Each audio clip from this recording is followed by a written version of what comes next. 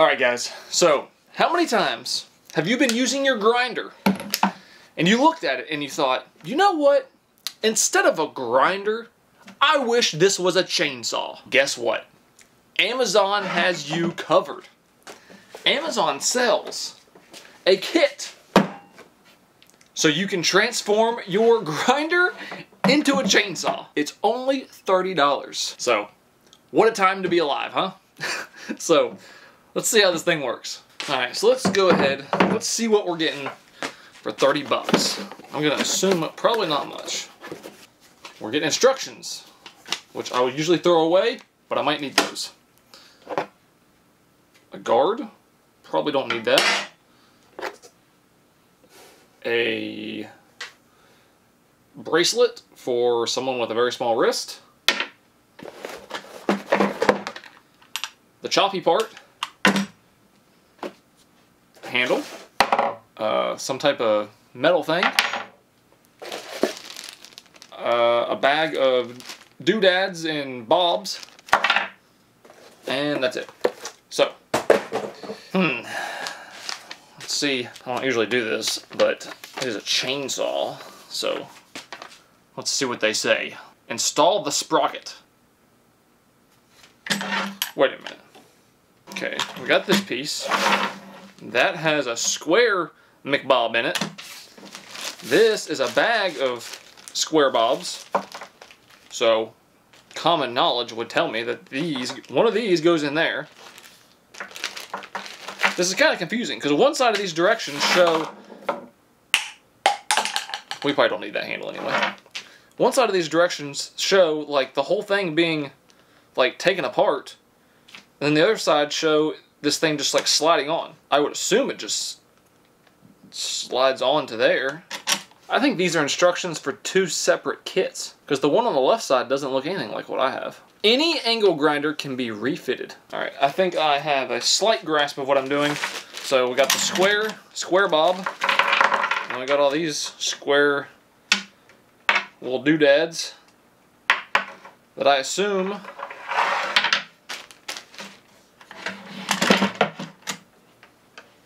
probably go onto here. Okay, maybe not that one. Maybe this one. Okay. Pretty simple. Put the square doodad on there.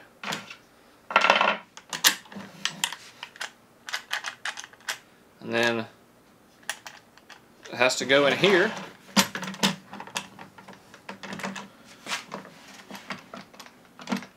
Let me guess. It'll fit on every angle grinder except for the one that I have. Wouldn't be surprised at all. Let's make sure this. Oh, okay. So this thing does work. Wow, it binds up really tight right there. I think we're gonna have to. Yeah. It's getting caught on this part. Looks like this should slide down farther on there. Unless maybe this is supposed to go here. Maybe that goes there, and then this goes on top of here. Oh, that slides in there. I mean, that right there kind of seems like that would be, that would be it.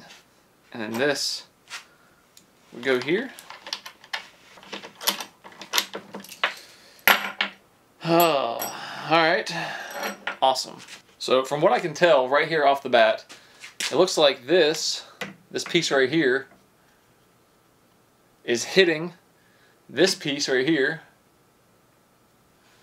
And it looks like this little piece right here is stopping this from being able to like actually, I mean, you can maybe do it at an angle, but still not really. Seems like this is kind of stopping this from being able to actually grasp onto this ring, which is the only thing that doesn't spin that it should be able to grasp a hold of, which kind of sucks because this and this are the two screw holes for the locking mechanism for the guard. So if I like sacrifice these or cut these off in some way, I'm not going to have a guard anymore. I guess we're just going to have to do whatever we have to do. Alright guys, so before we go any farther, this video is sponsored by Manscaped. Manscaped has finally created a beard care kit. So, let's see what comes inside of it. First of all, you get a bottle of beard oil. You get a bottle of beard shampoo. You get some beard conditioner, so that's very nice. You get some beard balm, so this is for like styling your beard, if you're into that. You get a brush for your beard, a comb, a double-ended comb, and then of course you get the most important part, a beard trimmer. So this beard trimmer is really nice. It has a 7,500 RPM motor. It is quiet, of course, and it is of course rechargeable with a USB-C, something very important. And instead of a bunch of different guards that you change in and out, it just has one guard that you just turn this little lever, and then you just select what height you want to trim at. So that is extremely nice and very useful. You're not going to lose all the guards and stuff.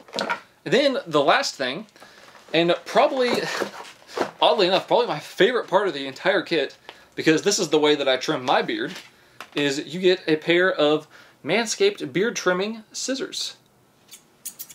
And these are very nice. So if you're interested in any of this or anything else that Manscaped offers, you can go to manscaped.com, use code TUBE, and you will get 20% off plus free shipping. So this part, this is probably going to get ugly. So if you're squeamish, I would look away. I'm going to attempt see if I can Dremel off these things. I'm going to try to cut this just a straight line here, and then just try to cut it off here. I don't really know what else to do. This is my only grinder, so I don't have a grinder for my grinder to grind these things off. Let's hope it's enough.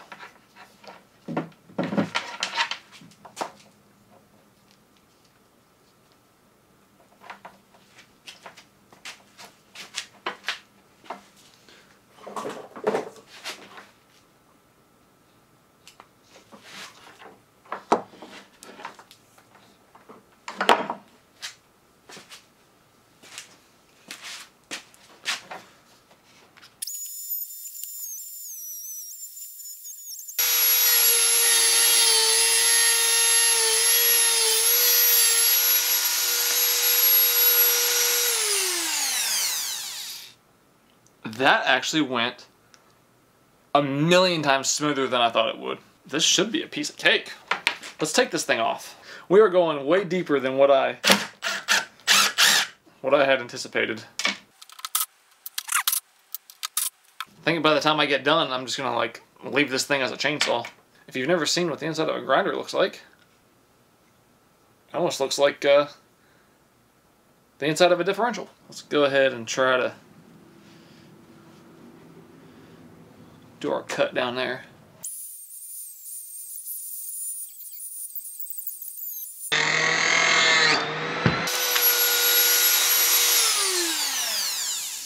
Alright, well there goes our little wheel. I mean, we actually made it through a lot of that. I'm surprised that wheel didn't blow up before then. Well, I found a little bit bigger wheel. Maybe that'll help us, maybe that'll hurt us.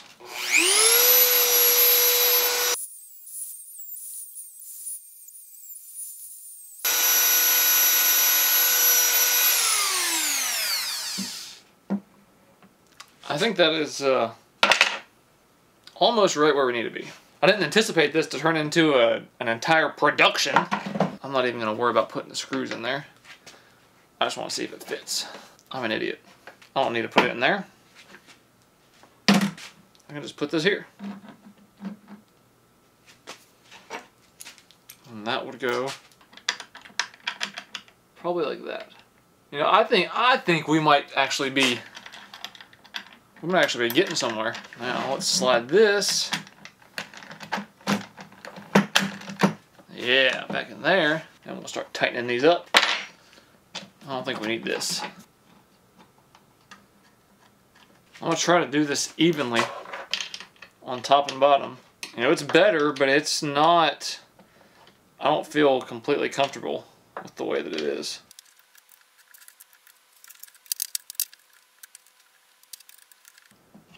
Okay, that's pretty tight.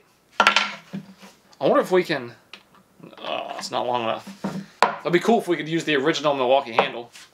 So now we just screw this handle on. I I think it's on there tight. Now we have a grinder chainsaw. Let's see. I'm gonna bump it, see if it.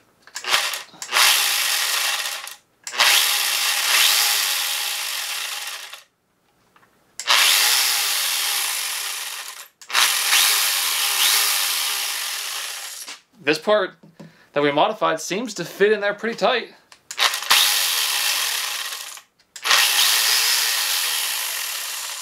The chain, I think, could be just a little bit looser. I mean, a little bit tighter. You're gonna have to, I know there's a lot of you probably screaming at the video right now. I have very limited experience with chainsaws, but I think we have it. Tighten that down. I don't feel like that's probably just about right. From my non-professional experience. Now I think we just gotta add a little bit of oil to the reservoir. Man, that chain loosens up quick. Maybe it's supposed to be like that. I don't know. Let's put the guard on.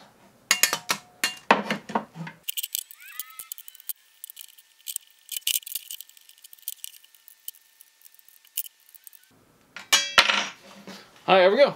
We are done. That is a full grinder chainsaw.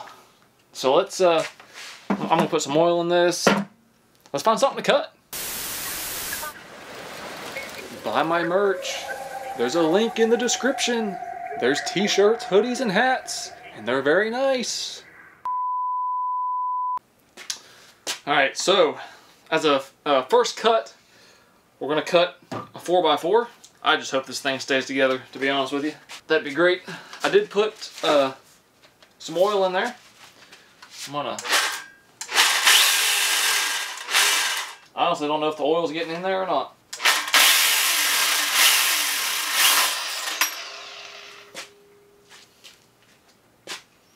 Alright, well, what a beautiful start. I have a feeling that is going to be a reoccurring theme. So, I've retightened this thing. I moved the clamp.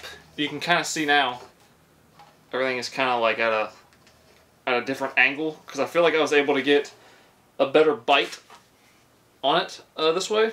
And actually, now that I look at it, I don't know. It might vibrate off again. We'll see. Yeah, I don't think we're gonna make it through even one cut. I think it's just gonna vibrate off. We'll see. 3, 2, 1.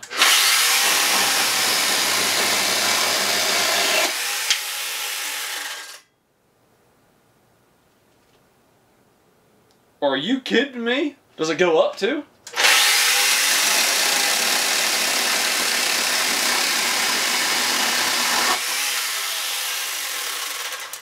I am genuinely speechless. I don't even know what to say.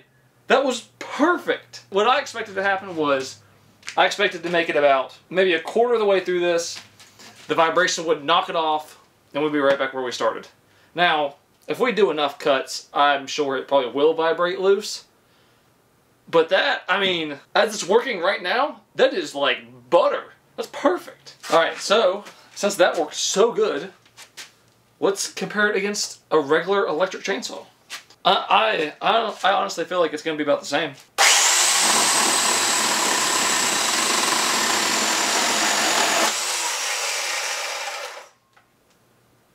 I feel like that took longer. There's going to be a timer on the screen. We're going to time how fast I can cut through with this thing, and then this one. Alright, 3, 2, 1.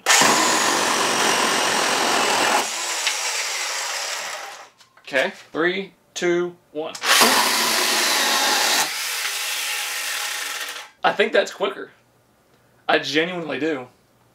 I kind of messed up on the end, so I'll do it again just to make sure it's fair. 3, 2, 1. That is 100% quicker. That is crazy. Again, I'm genuinely speechless. I did not expect that to be that good. That is crazy. So I gotta try this again. This just blows my mind that this is so smooth. I almost feel like I'm in a dream or something. Like I just can't believe this is operating this smoothly.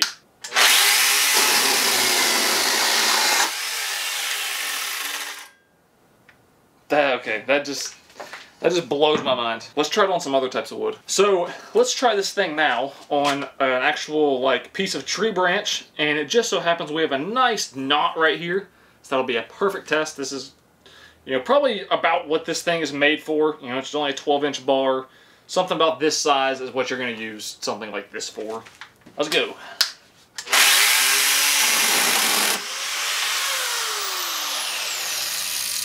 Alright. And just like that, everything good I said about it is all thrown right in the garbage. Man, that sucks. Because it was doing so good. Seems like you're going to get 3 or 4 cuts, maybe 5, and then this thing is going to vibrate loose and separate itself off. So I was able to get this back on here, but the clamp, the metal is so cheap, the clamp is starting to bend very badly.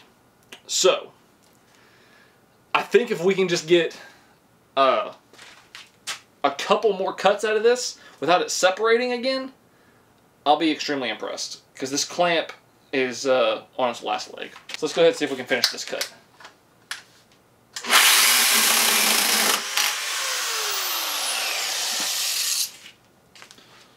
Alright, well, or not. This clamp right here is, for one, it's kind of like a weird shape, so it doesn't really grasp onto the grinder to begin with. But 2, it's such a cheap metal that it just like kind of bends, and then now once we've, you know, it's fallen off. I've tried to make it a little bit tighter so it stays on, and then that bent it a little bit, so then it slides off even easier, and then that just kind of creates this problem where now you just can't really get a grip onto the grinder. That sucks because I feel like this thing right here as a whole, wow, the chain's really loose too. I feel like this as a whole is like on the cusp of something great. I feel like this could be really good. And I'm honestly kind of surprised, unless it's out there and I just don't know about it, I'm surprised that one of these tool manufacturers, you know, Milwaukee, DeWalt, haven't come up with like this type of a thing for grinders, but with some type of like quick connect device or something. Because I feel like that could be great. Because this thing is, you know, all cheap Chinese, and if it just had a better connection, it would work great. So I guarantee one of these big companies can make something like this that would work 100 times better. This one, unfortunately, is not. And maybe it could just be the grinder, because I did have to cut the things off of it. Maybe it's not the right shape, or maybe if you had one that had like a longer, like, I don't know, barrel here or something that it could grasp onto. I'm really surprised this thing did do as good as it does whenever it is working good, but for long term, it's just not really going to hold up. So aside from this, I have one more thing that can turn your grinder into a chainsaw, and we'll try that one out. So the second option that you have to turn your grinder into a chainsaw is one of these. This is essentially just a grinding disc that has had chainsaw teeth attached to a grinding disc. And then on top of that, the teeth, if you look at them, oh, maybe like right here, they're not even all tight. So I don't know how dangerous this is. It was cheap. I think it was like $5 for one of these. I'm going all out for this one. This one honestly kind of freaks me out. So I'm putting on gloves. I'm doing safety glasses. I'm doing the whole deal. The problem with this is you don't really have that much like that you can cut, you know, until you bump into the side of this thing, maybe like an inch or something. So like whatever you're gonna cut, it's not gonna be very much. Let's hope one of these teeth doesn't fly off.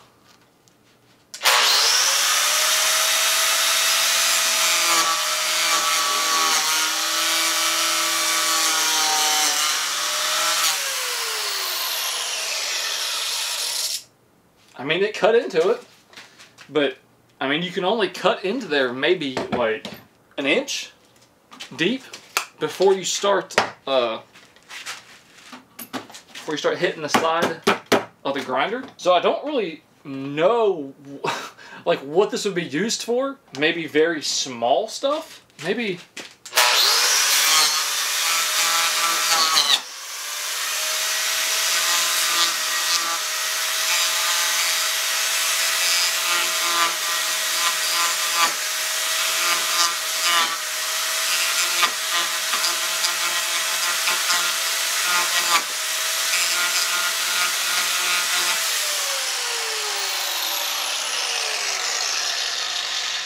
Okay, I could see maybe like if you wanted to use it, kind of, I mean, I guess essentially like a grinder, but for wood. That seems like it would work pretty decent. I don't really know what exactly you would need to use that for, but it works. Let's try it on some smaller stuff, because I have a feeling that's probably what it's meant for, like, you know, trimming up maybe like little bushes, little tiny trees or something. So something about this size is what I feel like you would use this for, because, I mean, this is just like a little branch or something. See if it can handle this.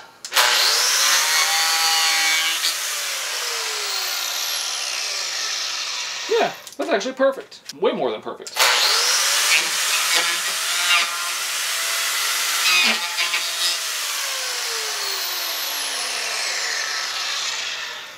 I mean, that's actually probably exactly what it's designed for. Maybe if you don't have like little hedge trimmers or something, but you got a grinder, there you go. You can trim your little tiny trees or little bushes or whatever. All right, so the last thing we're gonna try, we're just gonna try to cut a 2x4. Just.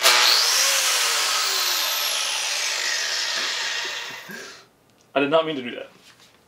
I mean, I completely meant to do that.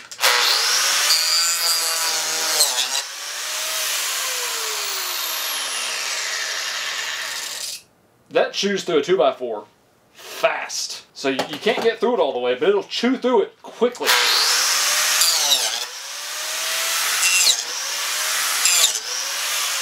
That is crazy.